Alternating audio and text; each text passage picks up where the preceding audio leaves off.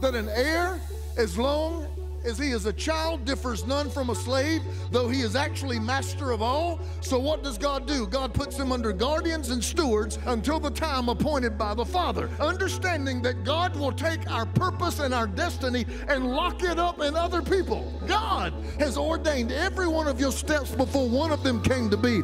God has already prepared a place for you to go into. God's not trying to figure out what you to do tomorrow. God has already created space, but he's locked it up in other people.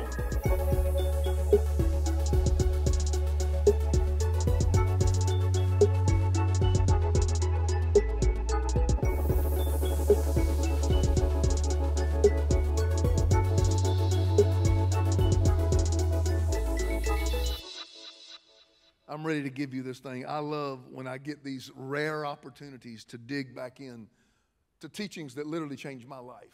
Hopefully, it'll have that same impact on you today as you listen. We've been talking about in the process of a turnaround, you know, what I call the downward part is where you got to look at it, where you got to own it, where you got to make peace with yourself. You've got to make peace with others who've been affected. You've got to make peace with God. You've got to learn from your pain. All those were the messages where I basically preached, take responsibility, because as a man soweth, that shall he also reap. God is not mocked. Whatever a man soweth, that shall he also reap. So in other words, you have the power to get the outcome you want, and you have the power to change what you do not like when you will sow a different seed today that'll get you out of the harvest. You got to have grace for the harvest from yesterday's decisions, but right now, while you are experiencing a negative harvest, you can ask God to give you a new bag of seed that we can sow for tomorrow. Remember that when those who go forth bearing seed, whatever you sowed in tears, you shall reap with joy, and he shall doubtless come again,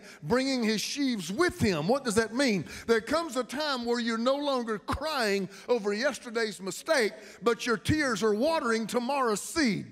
Shoo, hallelujah. So in other words, there comes a time where I have got to learn to cry over the joys of my tomorrow instead of the regret of my past.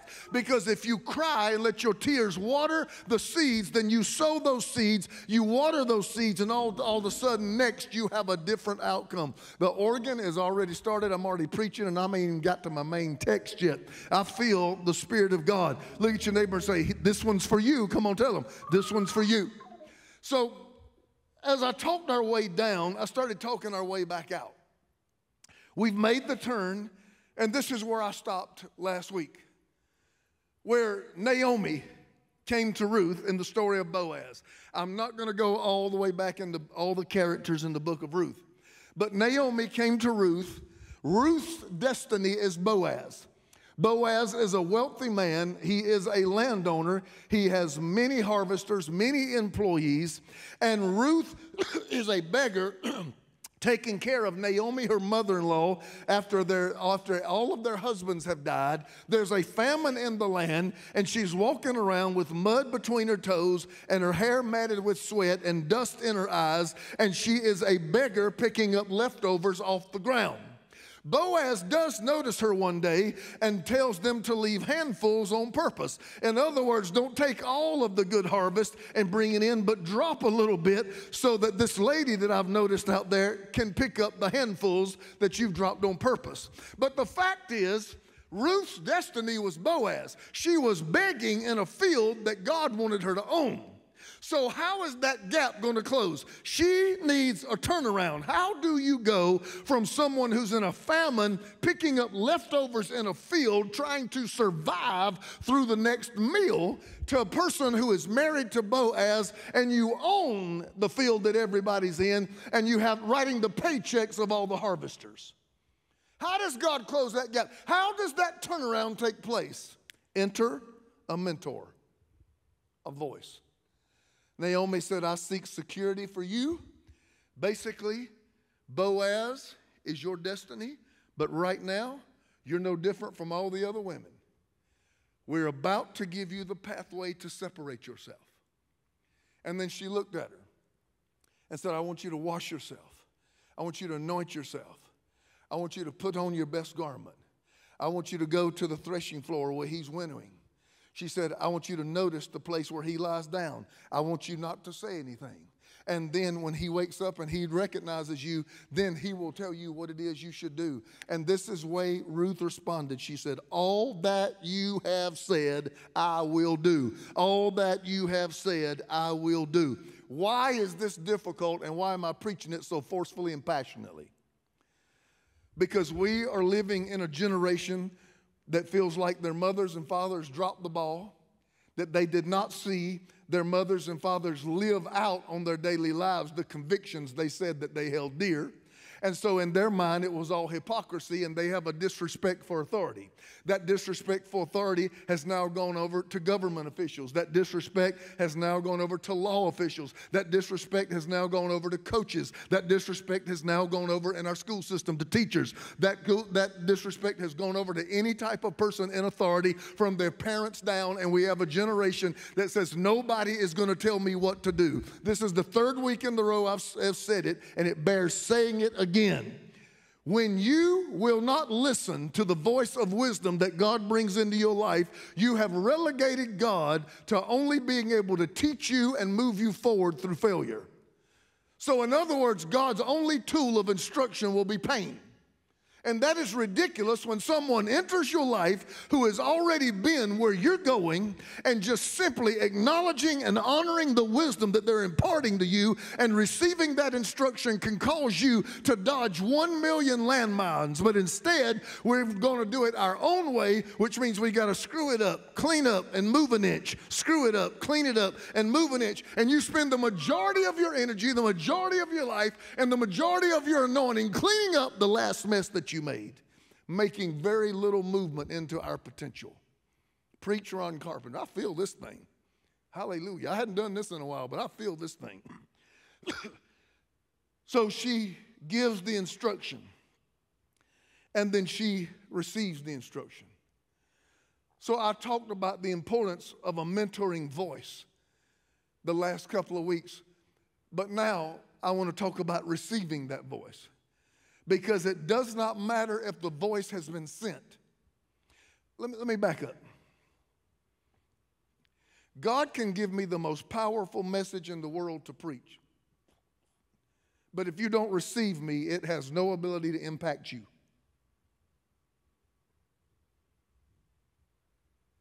No ability. I'm the same way. There are people that I know too much, so that if I scroll across their sermon, I don't really pay attention. And that's with me knowing that sometimes God can use people who do not have it all together to bless me. Why? Because Ron Carpenter certainly doesn't have it all together. But it's hard to do. It's really hard to receive. When Jesus went back to his hometown, they did not receive him. Why? Because they watched him grow up, and that breeds familiarity. And familiarity is the death of honor. And it's the death of reception. And if you do not receive a prophet in the name of a prophet, you miss the reward that has been sent. Let me go back to that verse and let me talk about it. Jesus said, if you receive me, you receive the one who sent me. So if you receive me, you have received the Father. Let me get it. Let's go the opposite. If you reject me, you miss God. God is packaged in me, and what God wants to do to you, he put it in me to bring it to you. Remember Galatians chapter 4? That an heir, as long as he is a child, differs none from a slave, though he is actually master of all. So what does God do? God puts him under guardians and stewards until the time appointed by the Father. Understanding that God will take our purpose and our destiny and lock it up in other people. And they guard our life and they steward our life until we come to a place of maturity where God can release the inheritance that he has prearranged for us before God ever said, let there be light. God has ordained every one of of your steps before one of them came to be. God has already prepared a place for you to go into. God's not trying to figure out what you to do tomorrow. God has already created space. He made a garden, then he made a man, so that when the man showed up, there was a garden. Come on, somebody. He made the grass before he made the cattle, so when the cattle got there, there was already grass. Hallelujah. He made the water before he made any agriculture, so that the water was there when the agriculture showed up. God already has a place prepared before you even got here, but he's locked it up in other people. And if you don't receive that voice, you can miss your next because you missed the package God wrapped it in. When you are in a painful season, let me tell you, God uses it to his benefit, because the Bible says when we're being afflicted around us, that God produces glory or weight within us. Does it seem that your life is headed in the wrong direction and a turnaround is needed? In this series, 180, Ron Carpenter will give you the keys to get you back on track. You come to God with the mess. You come to God dragging the chains. I have made a mess. I have lost my friends. I have been fired from my job. The government took my kids away from me. I've lost my kids. I can't. You got to drag your chains. Why? Because you were a son when you were with him, and you're going to be a son when you get back. This message is available for your gift of $40 or more. Call now, and we will include free shipping and an MP3 download card. Call now or visit roncarpenter.com or write to the address on your screen. Hello, my friends. I just want to take a minute out of this word. I hope that you've been enjoying, and just speak to you a moment from my heart. You know, the Bible talks about a word in season to them that are weary. There's nothing like when you hit a dry place or a desperate place or a low place in your life, when God comes along and just brings somebody to speak a word. It can resurrect you. It can change you. It can encourage you. It can heal you. It can give you insight. It can give you wisdom. It can change everything. And we want to be that here at Ron Carpenter Television. And I hope the word has that kind of impact on your life. That's what we desire. I want to say just a moment, thank you to all of our contributors and our givers. We don't sell advertisements. We don't sell ads here. We just believe that there's an army of people in the earth that believe the cause of Christ is the greatest cause in the entire world. And because of that, they want to see the word go forth in every means that it can, and especially on TV, on the air. So thank you to those that have given weeks, months, years, and I know I'm dating myself, but yes, maybe even decades, as we've been doing this since 1998.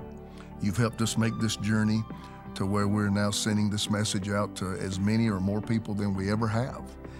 And I want to say thank you for that, and we do not take it lightly. And I want to open up the circle for those who may want to be a part of this.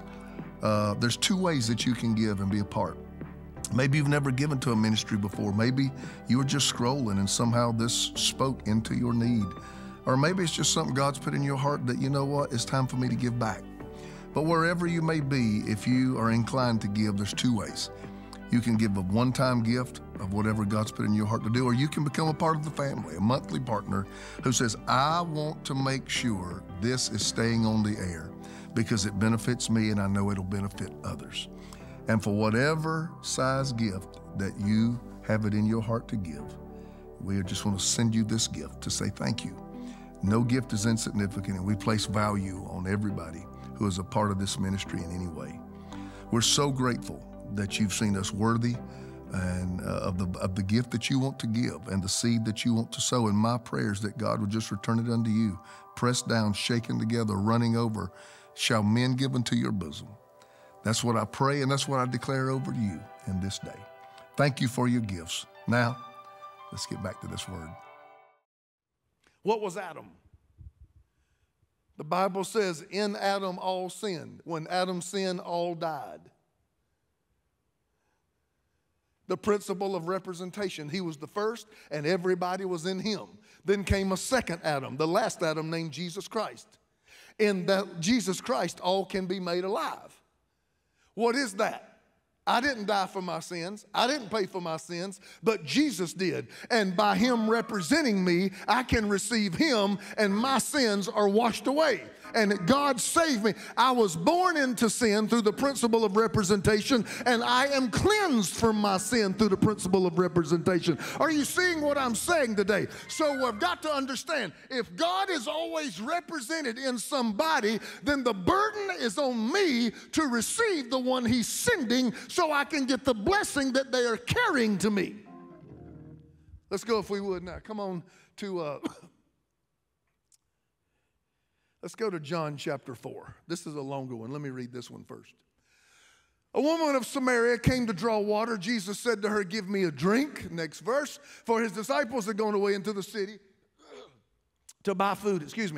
The woman of Samaria said to him, how is it that you, being a Jew, ask for a drink from me, a Samaritan woman? For Jews have no dealings with Samaritans. Next verse. Jesus answered and said to her, if you knew the gift of God and who it was who says to you, give me a drink, you would have asked him, and he would have given you living water. Verse 11, the woman said, sir, you have nothing to draw with, and the well is deep. Where then do you get that living water?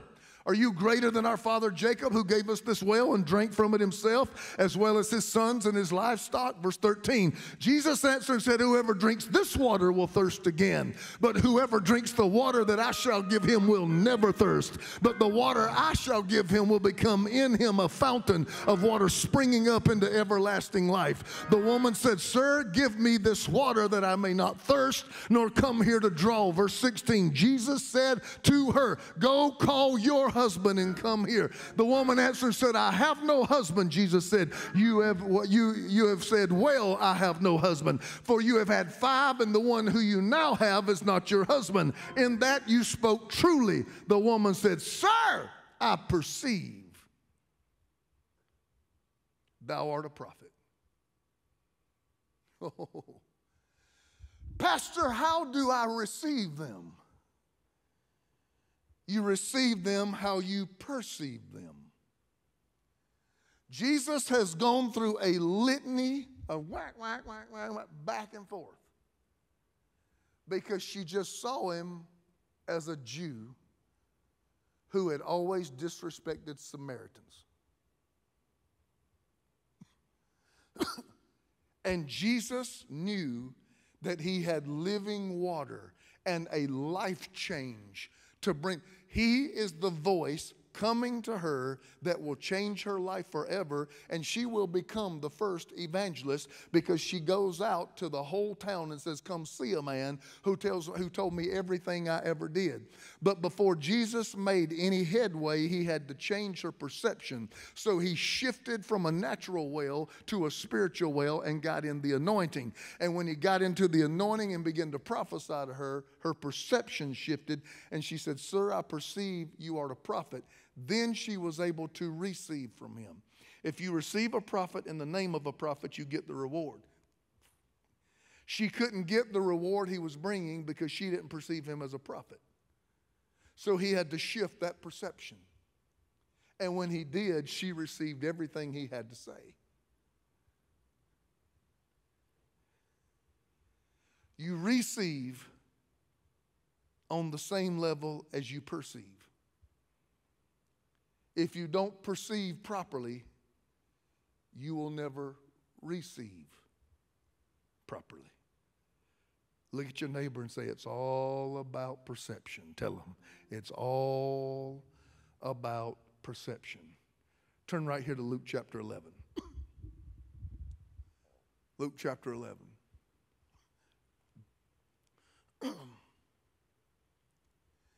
When the Pharisee saw it, he marveled that he had not first washed before dinner.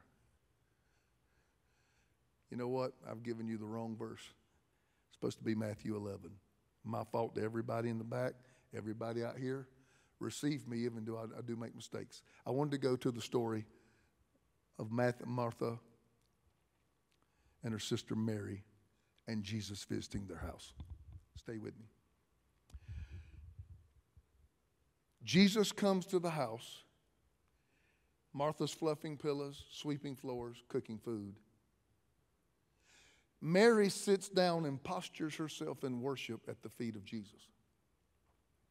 This upsets Martha to the point she requests Jesus to scold Mary, to encourage Mary to get up and help her.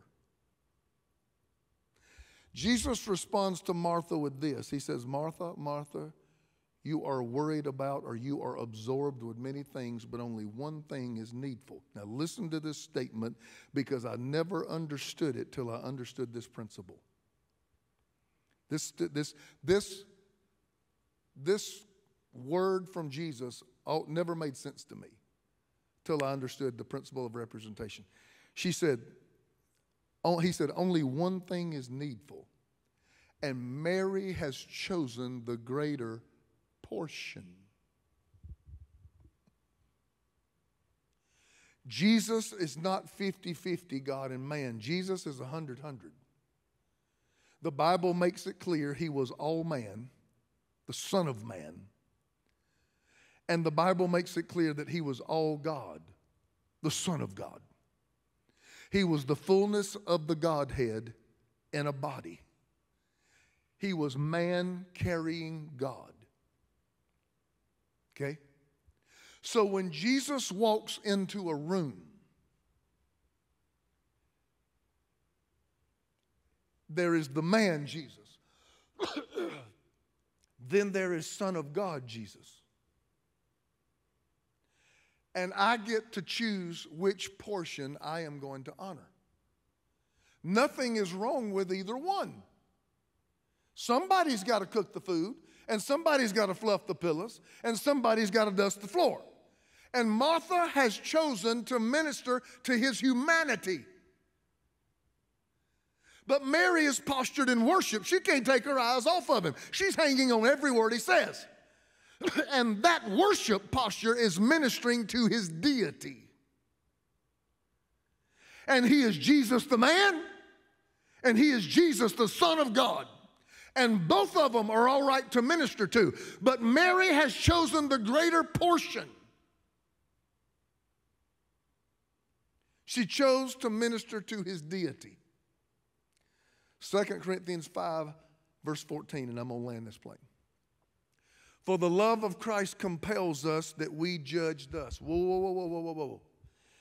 Because I am so filled, touched, and changed by the love of Christ, I am pushed to perceive, judge, see, understand this way.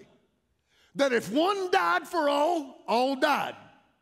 And he died for all, that those who live should no longer live for themselves, but for him who died for them and rose again. Verse 16. Therefore, from now on, we regard no one after the flesh. One of the most difficult statements in the entire Bible. I'd say top 3 most difficult statements that I know of in the entire Bible. He says, this is the way I look at people. That everything I don't like about you died when Jesus died. And if Christ died for it, then everything I don't like about you died with him. He said, the love of Christ compels me to see you that way. Instead of viewing everything about you that is flawed and everything about you that I do not like, the love of Christ shows me the treasure inside of you, and I choose to see the God side and not look at the flesh side. Wow.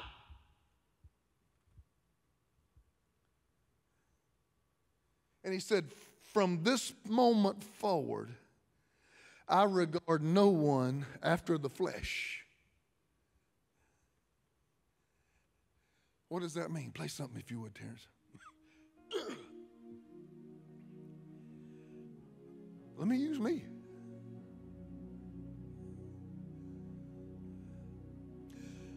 Ron Carpenter walks into a room and grabs the microphone. I knew Ron when he started back in the early 90s. Man, he's made so many mistakes, so many bumps and bruises. I just know not. Okay, you know what you've just done? You're regarding me after my flesh. You're not regarding me after my calling.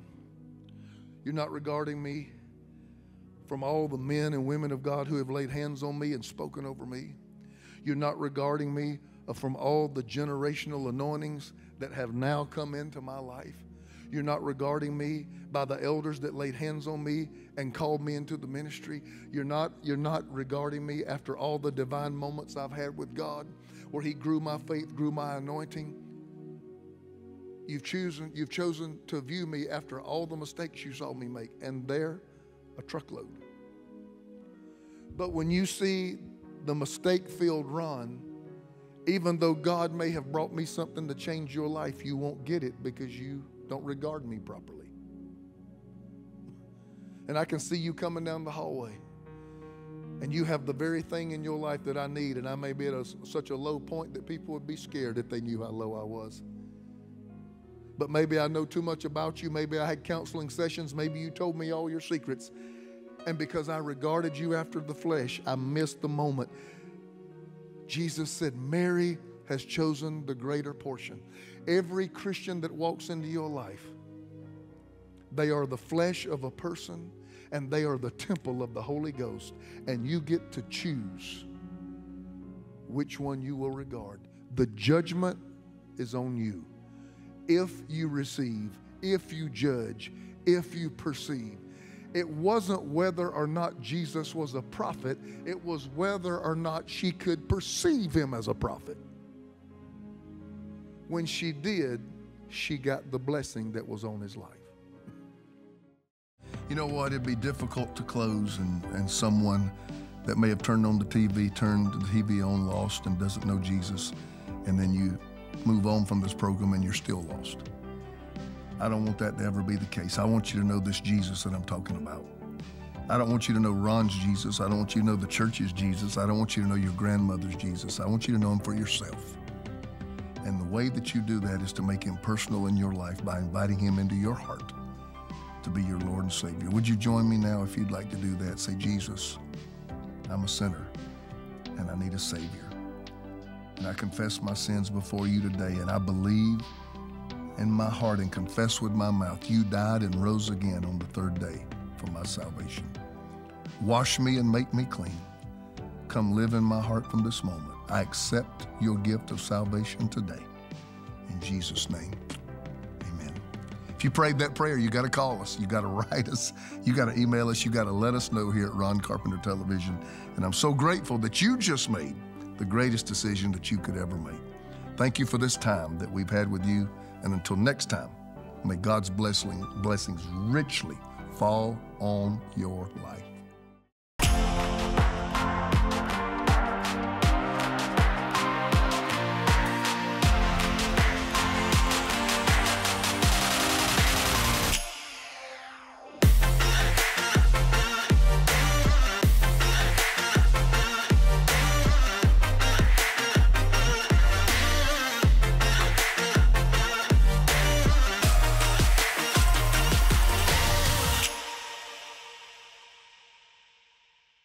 When you are in a painful season, let me tell you, God uses it to his benefit, because the Bible says when we're being afflicted around us, that God produces glory or weight within us. Does it seem that your life is headed in the wrong direction and a turnaround is needed? In this series, 180, Ron Carpenter will give you the keys to get you back on track. You come to God with the mess. You come to God dragged in the chain. I have made a mess. I have lost my friends. I have been fired from my job. The government took my kids away from me. I've lost my kids. I can't. You got to drag your chains. Why? Because you were a son when you were with him, and you're going to be a son when you get back. This message is available for your gift of $40 or more. Call now, and we will include free shipping and an MP3 download card. Call now or visit roncarpenter.com or write to the address on your screen.